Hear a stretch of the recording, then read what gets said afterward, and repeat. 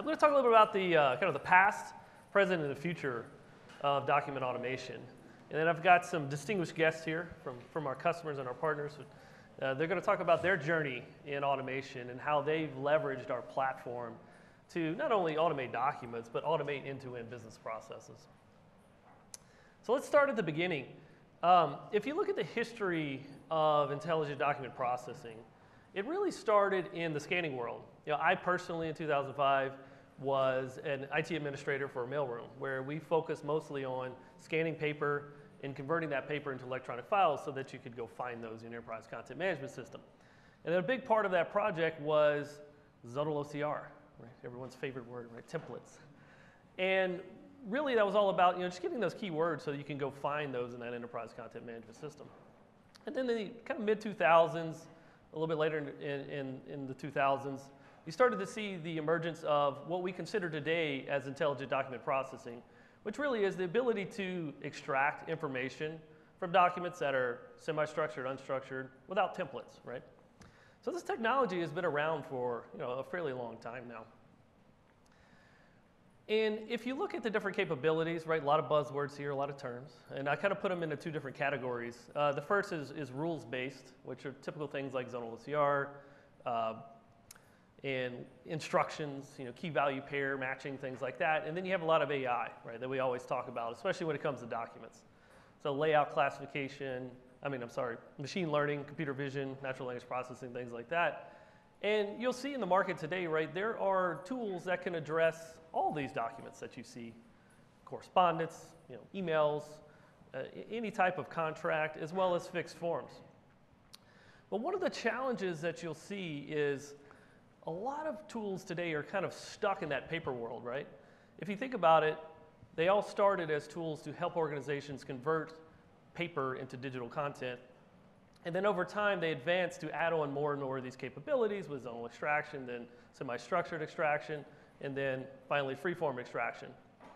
But the applications themselves, right, architecturally, are made to process information in large batches, which is not a bad thing, right? If you've got a mailroom, you've got a shared service center, you know, these tools are really great. But if you look at how most business operates today, it's really about the transactions, right? I want to be able to process a document as soon as it comes in my organization, whether that be an email and an attachment, or, you know, a customer in my store and I need to capture some information from them. So this batch focus really doesn't fit that model, right? Because you're either having to capture information up front as part of the business process and then send it off to another system for the actual workflow to occur, or you capture it at the end for archival purposes. And typically it's a very linear, you know, type of process, and it's usually not very flexible, right? You can't make a lot of decisions about what to do with those documents. It's really, hey, I've got this siloed solution that has this linear workflow and I'm going to process that information through that workflow. At the same time, these solutions being large enterprise applications, they typically take a long time to configure, right? You know, a large-scale enterprise IDP project will take 3-6 months, maybe even longer. And a lot of that is due to just, again, how they're configured and how they're set up. So when we look at this space in general, and you guys have seen, you know, some of this in the keynotes with document automation, we believe the future is real-time document automation, right? So the ability to process these documents in real time as they come into your organization. And to be able to do that, that's really leveraging our entire platform, right? If you look at our automation success platform and the different capabilities in that architecture slide that we'll see here in a moment, it really is a component, right? And the idea is that, in this case, document automation is built directly into the platform as a component of the platform, as opposed to a separate solution.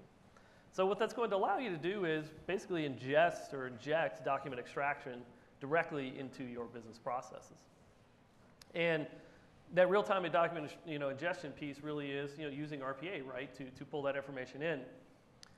But there are some key capabilities I want to highlight here around document automation. You know, what I mentioned earlier with traditional solutions, oftentimes they are hard to configure. What we want to bring forth with document automation is the ability to more quickly set up these solutions. So we've put in a lot of focus in bringing pre-built capabilities to the table so you don't have to spend all that time setting it up from scratch. And that starts with document-specific parsers, right? So a parser essentially is a pre-built configuration to extract information from a specific document. So we have introduced our own extraction engines, a new extraction engine with document automation that can extract information from invoices as well as purchase orders right out of the box, right, with no pre-configuration or pre-training required. At the same time, we want to bring forth industry-specific, machine learning models. We have a partner here, InfiniML. If you guys haven't had a chance to go talk to them, go see what they're doing. They're doing some really interesting things around medical documents, right? Medical documents are very complex. They're usually very unstructured, just all over the place. And they've built some really complex machine learning models to be able to extract information from these medical documents that you can consume directly inside of our platform. And our goal in the roadmap of document automation is to continue to bring more of these innovative solutions to the table that you guys can leverage, right?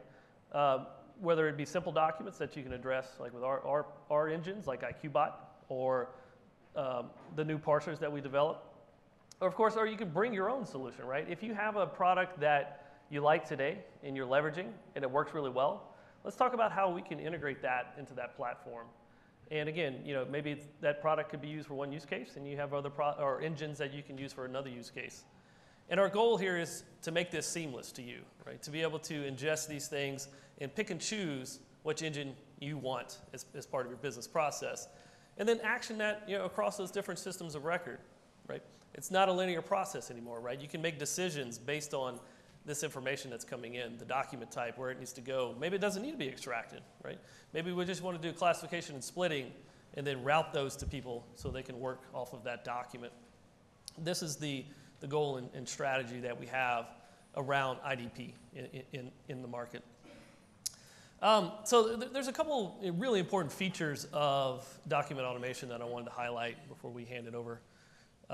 And the first is what we call instant feature enablement, right? So document automation now is part of the control room. It's just one of the menu items inside of the control room. You click it, you can create learning instances directly inside of there using the new engines. You can connect to your IQBot learning instances that you've created, or again, you can leverage those third parties as well. But again, the importance is not on all the third parties that are there. Really, it's about how quickly and easily you can set this up and then integrate it into your processes.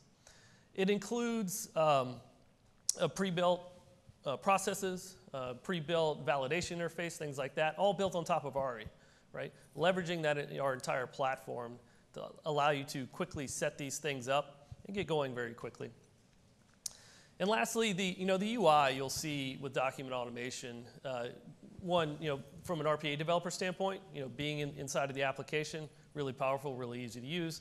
But from an end user standpoint, right, this is an important part because, of course, not all documents are going to go through automatically. So we want to be able to allow the user to, use their common interface, which could be the RE workbench, right, in the work queue, and be able to process documents or be able to process, other types of work. So it's very familiar and very user-friendly when those exceptions occur. So again, to highlight, this is really about not just document automation itself, but about leveraging that end-to-end platform and ingesting document extraction in real time, right, as part of your business processes. And at the same time, allowing you to bring, engines in that are going to support those different document types so that you can quickly set these things up and get going as fast as you can when, in your automation journey. So with that, we're going to have two speakers here, guest speakers. So we've got Vivek from Mozaiq, which is one of our partners, and the Loan Store, which is one of Mozaiq's customers. They're going to talk about their automation journey, their history in the intelligent document processing space, and how they've been able to leverage this platform approach to bring together capabilities to give them a very high-level rate of automation. So with that, I'll pass it over to Vivek. Thanks, Michael. Thank you, everybody. I'm going to start off with taking you back a little bit. Okay, so a lot of you are much younger than I am. With a brief background, I've been in and out of the mortgage industry for since 2003, so about 19 years, right? I got into the mortgage industry in 2003 when we built one of the first mortgage vertical BPO companies, including IT services and mortgages. And that was, I knew nothing about BPO. I came from the IT industry, and the BPO industry is slightly different, right?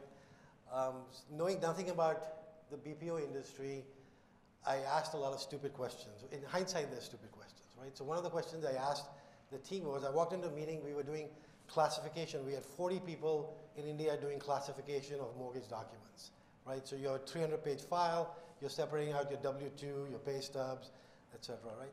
So I walked in the meeting, and these guys were the people that were orchestrating the process being offshored to India, and I asked the question, hey, what are the metrics for this process, right? And they said, well, it's 92% SLA is what we're going with.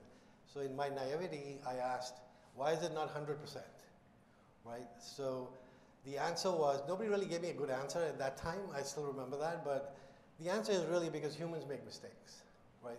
That's the answer, right? Humans make mistakes, and if you have a human doing this mundane task 8 hours a day, they're going to make a lot more mistakes than normally, right? So that's not what humans are meant to do, these mundane, rules-based tasks that can be automated. And secondly, bots don't make mistakes. They're programmed to do what they do, right?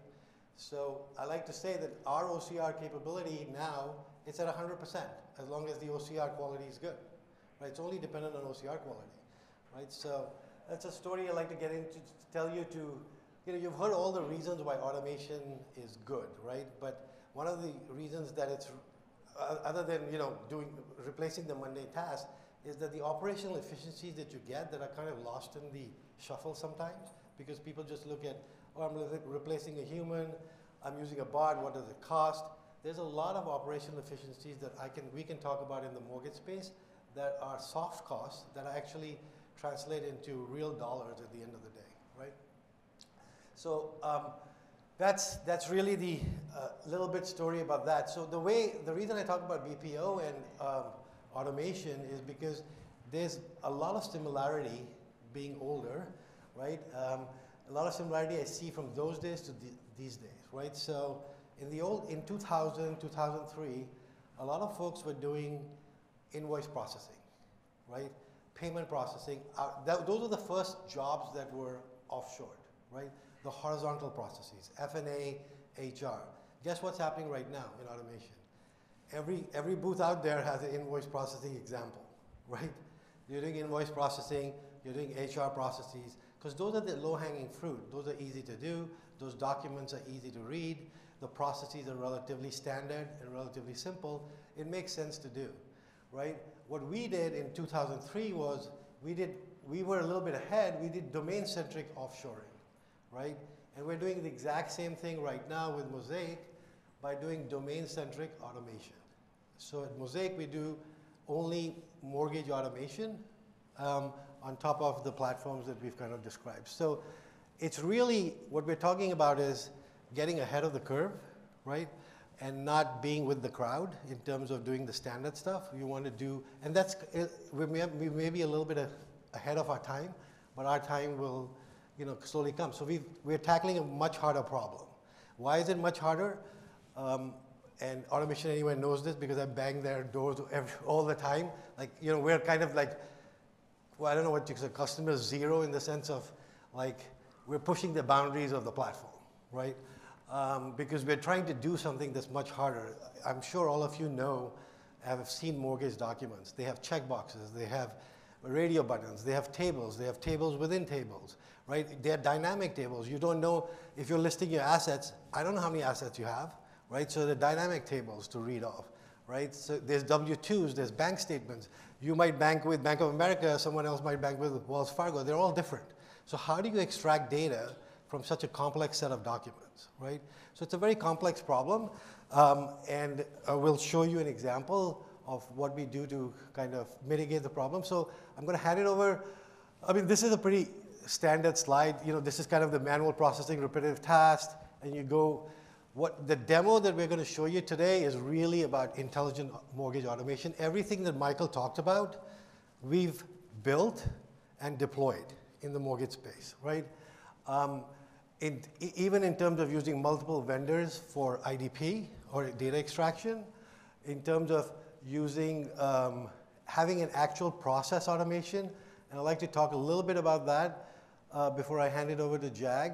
when we're talking about automation in the mortgage space, some of the automation that we've done in the mortgage space, and Jag will highlight that as well, there are 250 steps in the automation. We're using APIs, RPA at the same time, right? And Python scripts at the same time. We might be going to a website using Python automation. We might be using an LOS using APIs and RPA. It's very complex along with the data extraction. So when we're talking about automation, we're really talking about process automation. And we don't process one document at a time. That's the other thing. A process involves multiple documents, right? So I'm going to take in 40 documents. I'm going to extract 300 fields from those 40 documents, and then I'm going to use those fields to do my validation and business process, right? So it's not about, oh, I'm going to take one invoice, process it, do this. And to orchestrate that process, there are multiple bots working together, talking to each other, right? So it's a much more complex narrative in reality in the mortgage space, and I'm sure in other spaces as well. But it's a much more complex narrative, and you'll see some of that in action in terms of the intelligent automation. I'll hand it over to Jag, who's our client. He'll talk a little bit about the Loan Store and himself, and then I'll come back and show you the demo. Thanks, Vivek. All right, so my name is Jag Chopra. I'm the COO of the Loan Store. I have over 20 years of business process mortgage knowledge.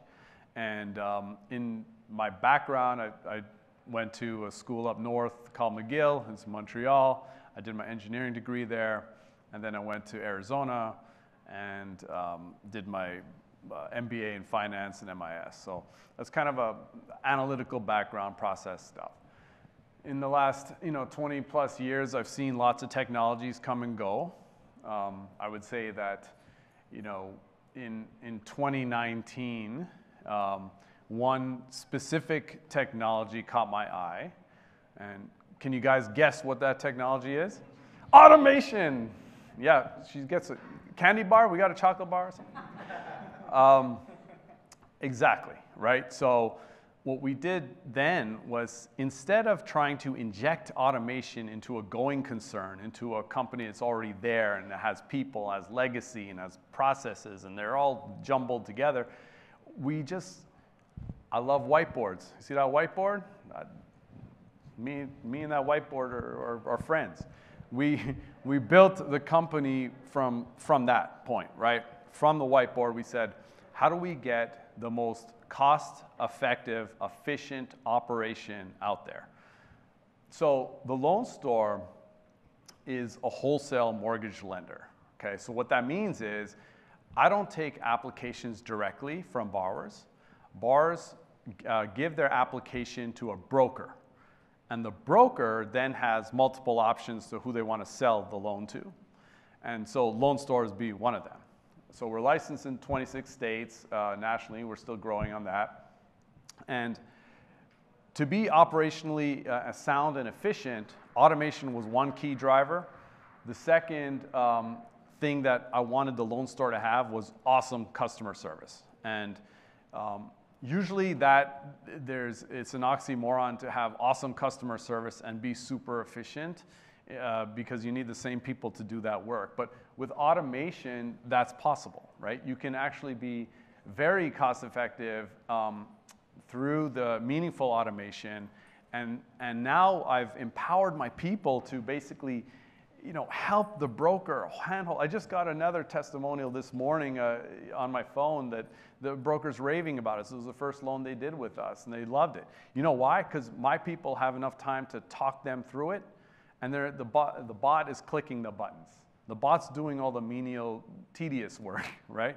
So that's what we're trying to do. So we try to win with superior customer service and keeping operational costs as low as possible. A couple of things I want to point out. 10 business processes and counting. That doesn't sound like a lot. You guys saw the keynotes. These guys are doing thousands.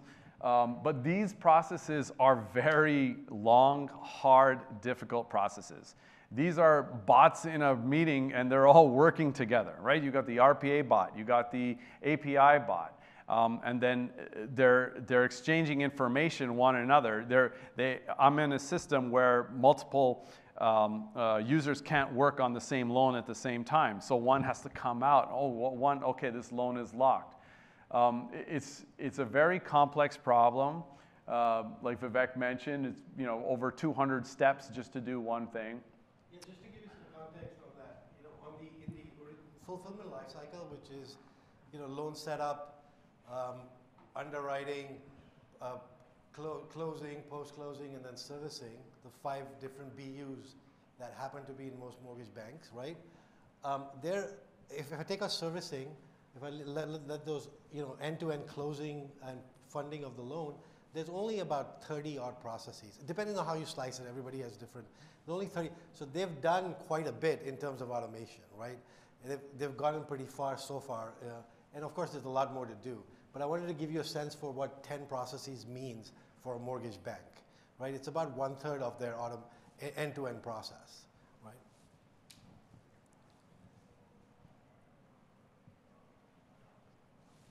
So to talk about those 10 processes, you can see the benefits here, the productivity, the straight through, 80%, cost savings, all that.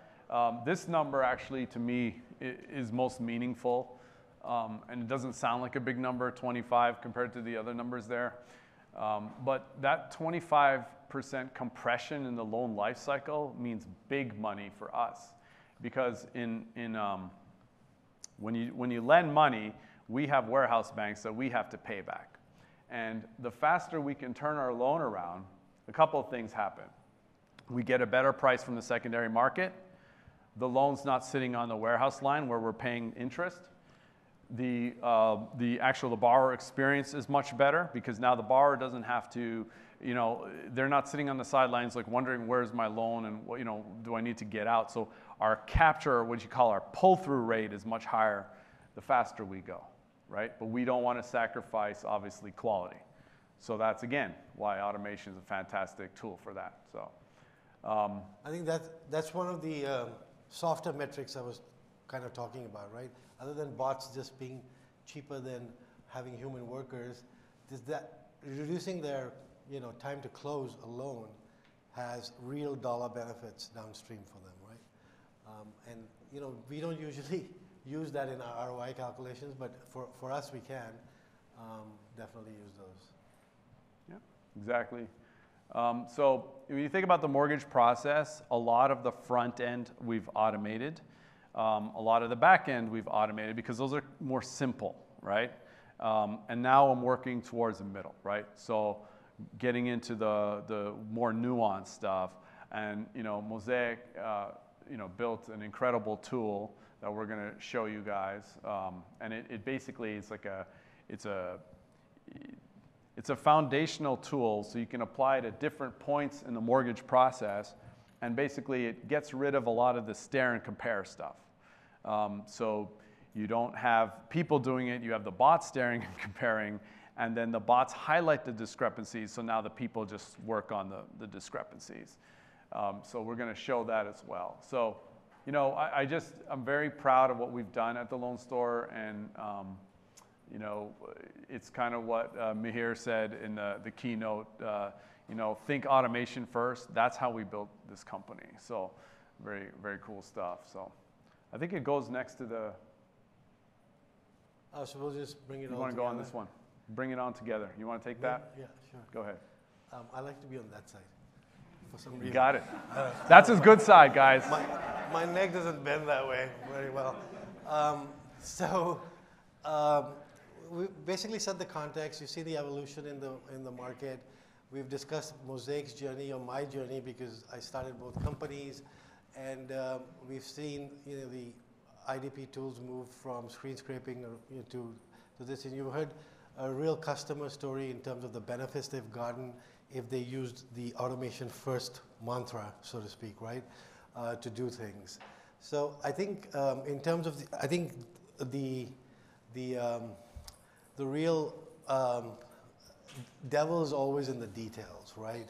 So I'm excited to show you the demo, but in terms of just Mozaiq, this is what we do, right?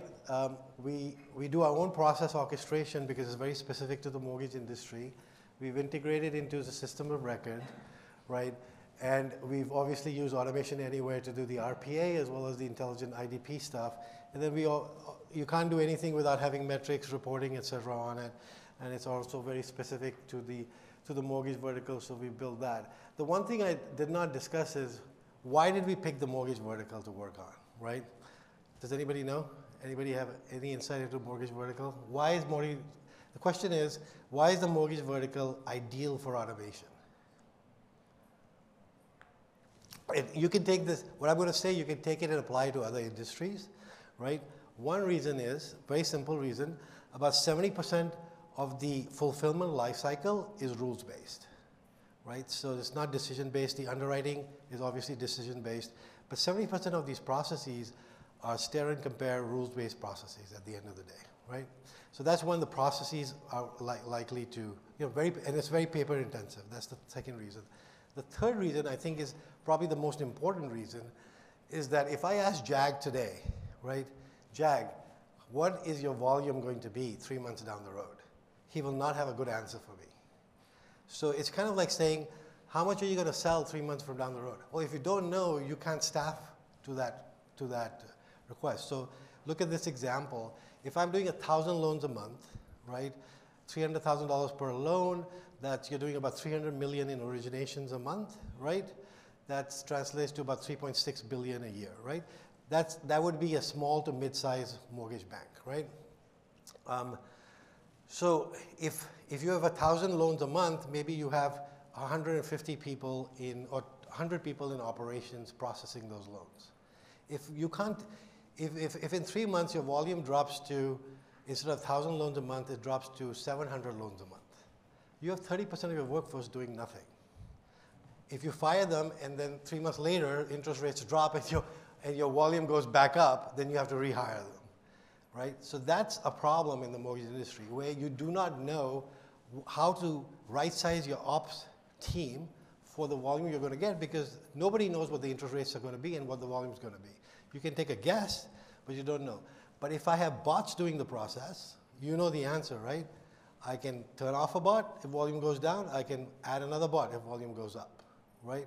So that's the reason it's ideal for the mortgage industry. If you couple what I just said with the margins in the mortgage industry, the margins in the mortgage industry or mortgage bank are 50 to 150 basis points, right? Great market, it might be 200 to 300 basis points. But typical market, it's between 50 to 150 basis points. That's a small margin. If you are a large bank and you have 30, 40 people just sitting around doing nothing, that eats into your margin. When it eats into your margin, well, you need to increase your, you're not going to be the most competitive person in the market, and a mortgage at the end of the day is a commodity, right? You don't care which bank is giving you the mortgage as long as you get the best rate, right? So there are many reasons we got into the mortgage industry, and then from an Automation Anywhere or just a general point of view, each mortgage is 300 to 500 pages. You're going to process billions of pages, so there's lots of money to be made, right, in terms of processing mortgages as well.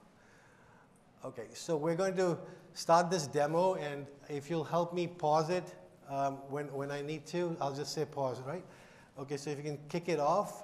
Before we kick it off, hold on one second. This is a process called post-close audit. There are about 8 processes in the mortgage lifecycle that are all audit processes. Like Jag mentioned, we built a technology, we call it Checkpoint, and we deploy it for different audit processes. The difference between the different audit processes, it could be pre-fund audit, post-close audit, post-fund audit, loan onboarding, pre-underwriting audit, all these audit processes in the mortgage space, right? All we change is the documents that go in, right? The data that's extracted and the business rules. The underlying technology of Checkpoint is the same, right? So with that, can we kick it off, please?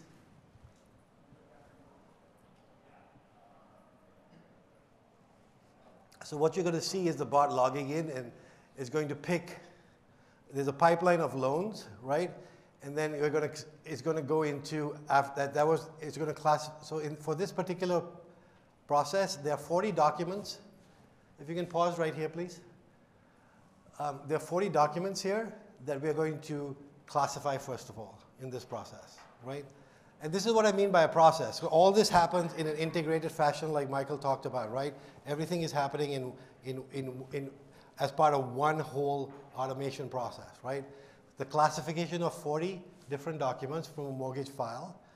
You are going to extract 265 fields for this specific process from those 40 documents, right? And then the audit is going to do multiple things. It's not about just data integrity, right? It's not just about validating, hey, is my loan origination system has the same number for loan amount as my document? It's not about checking data. Their business rules might be, we're checking missing documents. Are they there? Right? Did they really submit a W-2? Do I have the bank statement, the latest bank statements? Do I have the latest W-2? Mismatched data and documents, that's the thing. But there might be other business rules, like calculation-based business rules as well. So the audit process checks all of those things, right? And then first of all, the next thing you're going to see is it's going to show you a list of loans that have gone through the audit process. So now an ops person, let me step back a little bit. This process in the BPO world, or from a human perspective, it takes about an hour to do, right? Typically, because you're checking all these documents and doing all these business rules. When you use Mozaiq's checkpoint, depending on the number of audit rules it passes or not passes, it's now a 5 to 10 minute process. So what the ops person who used to spend an hour doing this now interacts with Mozaiq's checkpoint product, right? Which we'll show in a second. So we can start it again, please. Play. So you're going to see, we're going to move to the next step. So you see the list of loans, and you'll see a list of the audit status. Could you pause it, please? Yeah. So it went by pretty quickly, but you saw a list of loans, and then you saw they picked one loan, and they're looking at the documents for that particular loan, what's missing, like the 1008 is unavailable, and you're seeing the actual document with the fields extracted next to it, right? And if there are discrepancies, they would be highlighted. Could we start it again, please?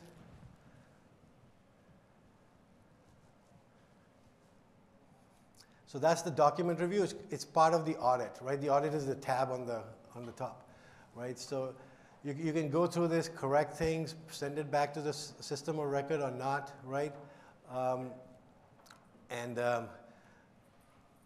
It can be modified if you were not able to even extract the data, so it shows you exactly what's happening with the docs. And then I want to go back to the audit part, because this is all verifying data. There's a discrepancy here. We'll talk about that a little bit. So these were the closing docs, and you can see that. Could you pause it for a sec here? Yeah. So these business rules have passed, and that business rule has not passed for collateral. And then we're going to go back to the closing docs, because the docs are also divided into different categories, right? Income docs, closing docs. We're going to go back to the closing docs and look at one of the things that did not pass. Please start it again.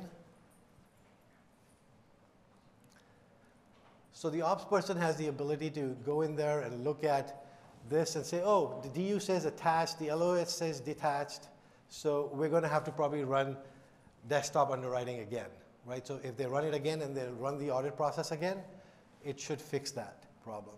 And over here, the loan amount is different, so they can fix that as well, right? So that's basically, so your job, it used to be an hour worth of work in terms of running this post-close audit process. Now it's just all you have to do is work with the exceptions for the audit process. Jack, anything to add? Sorry, I just went through it. No, that was perfect because you knew where to pause it and stuff. It basically it helps, right? It helps tremendously because it takes the heavy lifting, gives it to a bot, and then that human is actually using more decision making and higher ROI, right? Stuff, and they love it. Like they love using these kinds of tools. They love using the bots, they actually feel like they're like mini managers, right? And they're sending bots commands, and and the bot's going to do the work while they do something else. Maybe they get on the phone, they talk to a broker, and they show them how our platform works, or our technology, or they answer questions, they train them, so that they become much more useful, right? They're not just pointing and clicking buttons, the bot's doing that. And in this case, Checkpoint can be applied at multiple places, right? Post-close is an important one. We don't want to give away money that's wrong. So this is one we want to make sure that we got right, the data is right. We have a similar one at Checkpoint we call pre-underwriting. So what that means is before the underwriters, which are the most expensive resource in a mortgage bank, before they start looking at it, well, we have other people looking at stuff and sort of prepping the file. So the underwriter isn't having to do some of the more administrative clerical work. So Checkpoint is a very useful tool over there as well. Then you can get into the QC side after a loan funds, just to make sure things line up.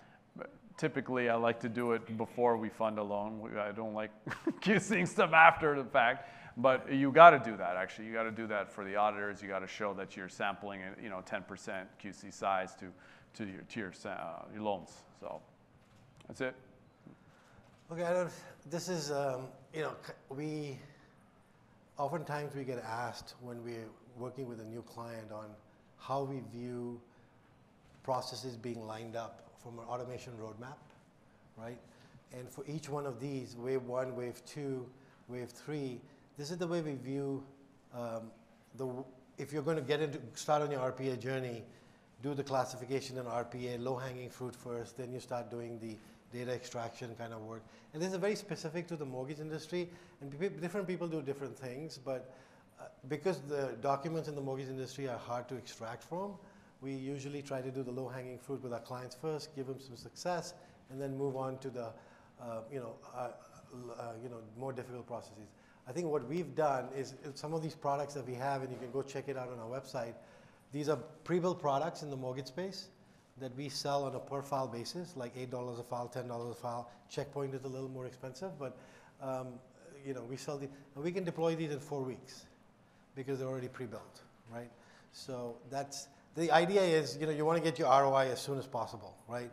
So building these little products or little processes that are already automated helps our clients move very quickly. Obviously, JAGS and the Loan Store are thankfully a guinea pigs for building. They're our partners for building a lot of this stuff, so they get a lot of stuff free, right? But he gets my 20+ years of process knowledge free too. But so. Yeah, it's a good partnership. They're in many ways our development partner as well. Just so you guys know. That's all I had. Michael, do you have anything? Yeah, thanks Vivek, and thanks Jag as well. Appreciate you guys telling your story. I think it's pretty exciting, right? We talked about how you can use a platform, right, to really bring different technologies together. And one of the things Vivek talked about was using our RPA components, our document automation components. He's also actually bringing other engines in as well. So with that, I want to open it up for questions. Yeah, sorry, this seems clear to you, but it was a little unclear to me. So is this a vertical solution which you? Sure. Is this vertical solution? Is this a vertical solution that you're selling to many mortgage companies, or is there some competitive advantage that your customers like Loan Store would get from the services you provide? No, if we sell to many mortgage companies, it is a vertical solution. So our approach to automation has been to build a vertical solution in the mortgage space. So we'll sell it to any mortgage bank that you recommend, or any mortgage bank that wants. Starting the better Loan Store. Good luck. Yeah, I got a bit of a head start. Yeah, so for each one of those things I just showed you, we have product specs, and we'll show you what exactly is configurable, what's not. And then the way we go to market, just so you know, is we charge about $5,000 to $10,000 for configuration, and then after that is just outcome based. Everything's run on the cloud. It's $5 a loan file, $10 a loan file, depending on what process it is. So there's very little. Our clients don't have to deploy anything other than a VM, and sometimes we'll deploy it for them, right? So it's very non-intrusive to their IT environment, or we just need to get a yes. We rarely talk to IT folks. IT folks kind of vet us and say, okay, yeah, you can use this. We usually sell to the COO or the CFO. the company. So. So you know how much funding you need now to start your business? You're right. I mean, the reason I'm excited about this, really, if you guys are in different verticals, I think the theme to stop talking about invoice processing and automation, guys.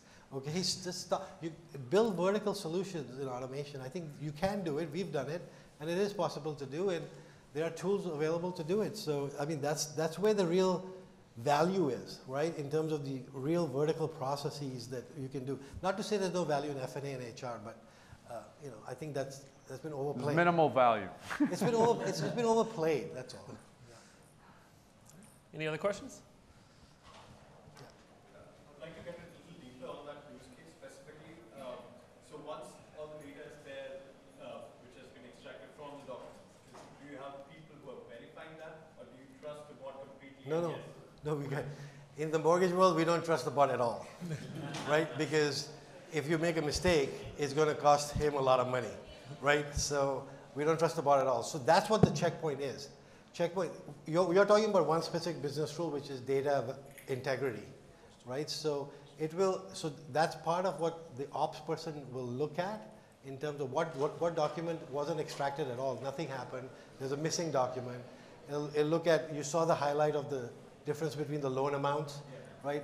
With the confidence levels, you know which fields they need to look at, right? And they're even if without confidence levels, the process would be and is that you do look at loan amount in every document because it's an important field, right?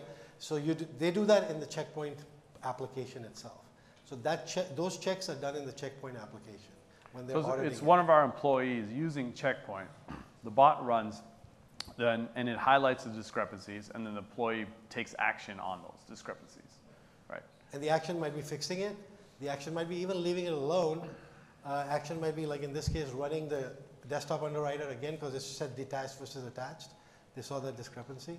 So it might be many different things. It might be one of the TRID rules, which Jack can talk about. I don't even know what they are, but you know, there might be some other business rules that are mortgage related embedded in the audit process itself. Yeah, I think the key there, Vivek, right, is the business rules, right? Yeah. It's about building business rules into the process so that we not only extract the information, but we validate, you know, that it's valid. Because, you know, the information on the document may not always be correct, right? And so that's an important piece when you look at extraction engines, right? So what else can you do around it? And the business rules are the magic, right? That's what the people are thinking when they look at it. So can we literally take their thoughts and make a business rule out of it? So coming back to the TRID example, you can't consummate a loan prior to 7 days from when you took the application. So if that date was somehow earlier, then we know, hey, wait a minute, we need to wait another day, right? We can't send that CD out that fast. That testimonial I was telling you about, got 2 hours before we got on here. The broker he was over the moon because we took and funded in 10 days, and he's like, dude, I'm going to send you our loans because you guys did a great job. But we have to have safeties in place, right? There's a lot of stuff that happened in the mortgage industry, as you probably are aware of. And so there's now lots of guardrails, and we make sure those business rules handle those guardrails. So. I think we got time for one more question. Sorry, maybe two. 2 more. So thank you, Vivek, Jag. This was a great presentation. I guess my question is more for Automation Anywhere, which is, I feel like a lot of what we've seen is very much intelligent document processing, and I'm failing to understand the difference between what the title of the presentation was IDP is dead, document automation is something or other. And is the idea of document automation essentially RE, where it's I guess I'm struggling to understand. Yeah, I can see how the title is a little confusing. I understand that. So really it's about document automation being this integration platform, right? And allowing you to pick different engines, right? It could be our QBot engines, it could be some of the new engines that we brought forth in Automation 360, as well as these guys built a classification engine that they use in the mortgage space as well. But if you look at traditional IDP, it's really about siloed solutions that are there to process, maybe it's a specific document type like an invoice or a more generic platform, but that platform itself is very, very siloed. So we're saying about document automation, it's a verb, but it's also a product name, right? And the product itself, we're trying to move towards that more real time, right? To be able to take information as it comes in. It's like, for example, these guys, you know, as these loan packets come in, to be able to process those immediately and distribute that as part of a larger business process, and not say, okay, I've got to capture the loan and then I've got to pass that over to some other system that's going to do all this other work we're talking about, right? And all these business. A lot of times brokers will submit stuff piecemeal, right? So we don't get it all at once. So it's not a batch process. That's what I think of when I hear that. So like, you know, it's not like we got everything in the mailroom and now we're processing it. It comes in live. So as that comes in, we know about it. The bot works it. A human cleans it up, and then it keeps going back. Right. Sorry guys, we ran out of time. We can take your question offside, but I really appreciate you guys coming. And if you have any questions, please come find us and let us know. Thank you, guys. Thank you.